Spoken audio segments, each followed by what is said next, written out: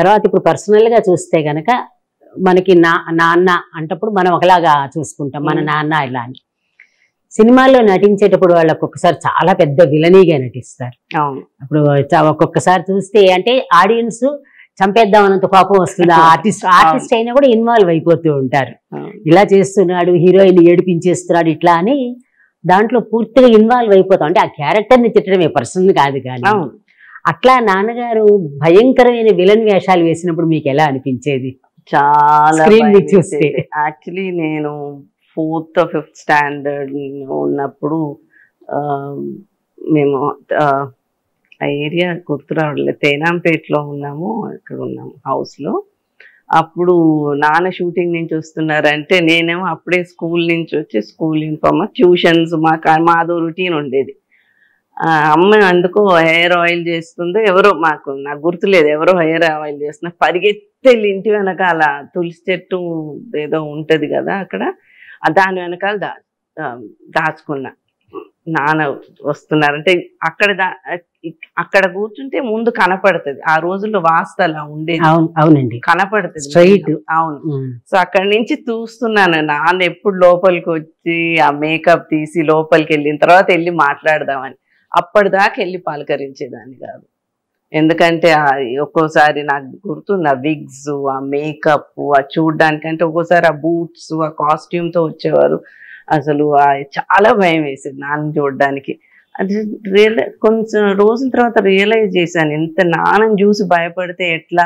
I have to get use to him. I have to, ఆ మూవీనే కదా, makeup కదా, తుడిచేది కూడా చూస్తుంటాను, మేకప్ ఎలా తీస్తున్నారు. ఆ తర్వాత అట్లా ఇంట్రెస్ట్ డెవలప్ చేసుకున్నా, ఆ మేకప్ ఎలా తీస్తున్నారు, నాన్న స్కిన్ అంత బాగా ఎలా ఉంది, ఇన్ని చేసినా కూడా అవన్నీ నోటీస్ చేయడంతో భయం అనేది పోయింది. బట్ చాలా భయం వేసేది నాన్న చేసే రోల్స్. ఎక్కువ సినిమాలు అన్ని చూడలేదు అప్పట్లో, బట్ ఈ దొంగలకు దొంగ ఈ మూవీస్ చేయడం, సో మేకప్ చేయడానికి కూడా టైం ఉండకపోతే ఇంటికి వచ్చేసేవారు. ఎందుకంటే నాన్న use to do his movies కాబట్టి ఈ మేకప్ తీసే టైంలో, లేకపోతే మార్నింగ్ మేకప్ వేసుకునే టైంలో స్టోరీ డిస్కషన్స్, మీటింగ్స్, మిగతా వాళ్ళు ఎవరైనా కలవడానికి వస్తే ప్రొడ్యూసర్స్ వాళ్ళతో మాట్లాడుతూ ఈ పనులు చేసుకునేవారు. సో ఆ ప్రాసెస్ ఎప్పుడైతే వేసుకోవడం చూసానో, తీయడం చూసానో, ఆ భయం నెమ్మదిగా తగ్గిపోయింది. అయితే టీనేజ్ కొంచెం ఏజ్ వచ్చిన తర్వాత, ఇప్పుడు నేను ఇందాక అడిగినట్టుగానే కొన్ని సినిమాల్లో రేప్ సీన్స్ ఉంటాయి, వాళ్ళు నిజంగా వాళ్ళని రేప్ చేసినట్టు భయంకరంగా తీస్తారు సినిమా అని తెలిసినా కూడా. అలాంటి సీన్స్ లో నాన్నగారిని చూస్తే ఎట్లా అనిపించేది మీకు? అది సినిమా అని తెలుసు కానీ మనకి నాన్న అనేది ఒకటి, ఎందుకంటే భయం వేసేదండి. ఎందుకంటే we are also in that age కదా, ఇది ఎవరైనా టచ్ చేస్తే ఎవరన్నా ఆ భయం అనేది బాగా ఎక్కువ ఉండేది.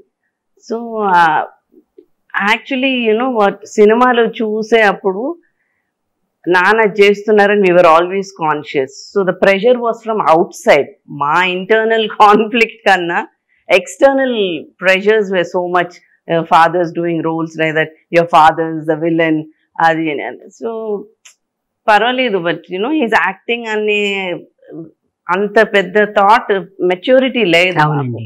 So koncham quiet ga unna. Nanu sir school meeting ku vacharu, ma naan enduku vacharu abba meeting ki ani evaranna emanna antaremo nanna gaani aa different teachers, principal vallandaru koncham aa VIP importance iste, oh that means it's something good, he's not that bad, he's a nice person అని అనుకున్నాం అప్పుడు. So అట్లా స్లోగా తర్వాత +2 కి వెళ్తుంటే road మీద మేము అప్పటికి దో cars use to come and pick us up. Exposure నెమ్మదిగా జనాలకి ఎక్స్పోజర్ ఉండేది, అబ్బాయిలు వాళ్ళంతా తిరిగేవాళ్ళు. కాలేజ్ +2 అంటే అక్కడ కాలేజ్ లో మెడ్రాస్ లో డోంట్స్ అంటే తమిళ్లో అనేవారు, ఉన్నమే సొల్లాది ఇంగడా అంత పొన్న ఏమనకండి, విలన్ కూతురు జాగ్రత్త అని అట్లా జోక్ చేసేవాళ్ళు. సో అవన్నీ ఎక్స్టర్నల్ ప్రెషర్స్ అట్లా. అప్పుడు ఆ చెల్లెని కూడా అట్నే అనేవాళ్ళైతే ఎప్పుమే విలన్ పొండుదాంట హీరోయిన్ అని చెప్పేసి వెళ్తే, అంటే విలన్ కూతురే ఎప్పుడు హీరోయిన్ అని చెప్పేసి వెళ్ళిపోయి అట్లా మేము సెల్ఫ్ డెవలప్ చేసుకున్నాం. Like to you know take everything in a positive way. Correct andi, avunu. And then slowly simultaneously nana chestunna cinemalu made a bigger impact on our lives than his roles, because endukante role chesevaru bayata shoot chesi vachevallu. Mem eppudaina చూస్తే ఒకటి రెండు చూసాం. All his 400 movies అయితే మేము చూడలేదు కదా. But వేరే cinema అనేది కథలు డిస్కస్ చేసేవాళ్ళు ఇంట్లో రైటర్స్ వచ్చేవాళ్ళు, మ్యూజిక్ డైరెక్టర్స్ వచ్చేవాళ్ళు, వాళ్ళందరితో కూర్చొని తర్వాత నాన్న రాస్తుంటే ఎప్పుడైనా రాసి పెట్టేసి ఫైల్ వెళ్తే అక్కడ వదిలేస్తే ఏదైనా చదవాలని అంటే మాకు అప్పుడు తెలుగు రాకపోతే నేను చిన్నప్పుడే తెలుగు ఫస్ట్ స్టాండర్డ్ నేర్పించి అమ్మ మా మెడ్రాస్ లో మాకు తెలుగు ఉండదు కదా అక్కడ. సో నేర్పించారు. సో నెమ్మదిగా ఆ లైన్స్ చదివి ఎక్కువ నాన్న ఇంగ్లీష్ లో రాసేవారు. స్క్రీన్ డిస్క్రిప్షన్ అంతా ఇంగ్లీష్ లో రాసేవారు. The way he use to right ఎంత క్లియర్ గా రాసేవారు అంటే చూస్తుంటే I mean you cannot but help appreciate ఎంత బాగా రాసిన ఒక చిన్న విషయాన్ని ఇంత క్లియర్ గా ఎంతసేపు చెప్పారు అంటే విజువల్ గా అది ఒక సెకండ్ సీనే కానీ దాంట్లో లైట్ ఎంత ఉంటుంది, దాంట్లో you know exterior every small thing. అంటే ఎస్వి రంగారావు గారు ఆ బోట్ మీద కూర్చొని ఏడుస్తున్నారు, బాధపడుతున్నారు అనేది ఆ కాటమెరాన్ మీద కూర్చొని 12 కాపురం సీన్ లో బాబు ఒంట్లో బాగాలేకపోతే ఒకటే సీను, సాంగ్ కూడా కాదు, ఆయన అక్కడ కూర్చొని ఉంటే ఆ హౌస్ లోంచి ఆ లైట్ అంతే పడుతుంది అంటే ఆయన లైఫ్ లో అంతే వెలుగు మిగిలిపోయింది, మొత్తం చీకటే అనేది హీస్ రిటన్ ఎవ్రీథింగ్ డిస్క్రిప్షన్ ఆ సీన్ గురించి అంత రాశారు నాన్న. సో 12 కాపురం might be a great movie but there's so much that has gone. If it is a hit, it's only purely because of the emotions. 12 కాపురం is a grand movie but it's purely because of the emotions, club together.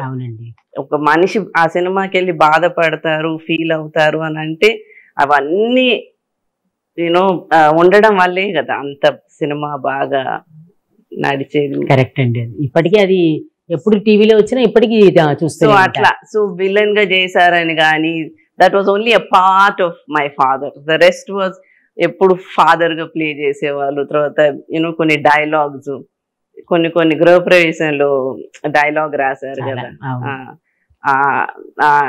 ఆడదాని బ్రతుకు గురించి కోడలుగా ఒక అమ్మాయి పెళ్లి చేసుకుని కోడలుగా వెళ్తే తను ఫేస్ చేసే ప్రాబ్లమ్స్. తర్వాత కుంకుమ తిలక మూవీలో తన భర్త పోయినా కానీ బొట్టుతో ఉండాలని. So those are those న్యూవాన్సెస్ that ఎప్పటికీ మిగిలిపోతాయి. మొన్న ఎవరో అమెరికా నుంచి ఫోన్ చేసి I did all that your father showed in his movies అని చెప్తున్నారు. అంటే ఆ particular thing is embedded in somebody's life, it's made an impact. So అట్లాంటి మెసేజెస్ ఇప్పుడు మెసేజ్ ఓరియంటెడ్ సినిమా లేవని అంటున్నారు కానీ but they should be something that impacts a person. Cinema has the power to, ఆ శక్తి ఉంది సినిమాలో. ప్రలాంది చూపిస్తే ఒకరు చూసి అది నేర్చుకుంటారనే శక్తి చాలా శక్తివంతమైన మీడియా, యూనివర్సల్ మీడియా. ఇప్పుడు ప్రతి ఒక్కరు చూసేది సినిమా. క్రికెట్ ఎట్లాగో అందరికి ఇష్టము, సినిమా కూడా అంతే. సో అట్లా cinema can be used like that. So అలా చూపించేవారు నాన్న సినిమాల్లో. That's why I think he had more women audience watching. So villain అనేది మర్చిపోయాం. అందుకే ఎవరైనా విలన్ ప్రభాకర్ రెడ్డి అని రాస్తే ఎందుకంటే విలన్ అని రాస్తారు. క్యారెక్టర్ ఆర్టిస్ట్ యాక్చువల్ గా, అంటే విలన్ ఒక్కటే కాదు నాన్నగారు వేసింది.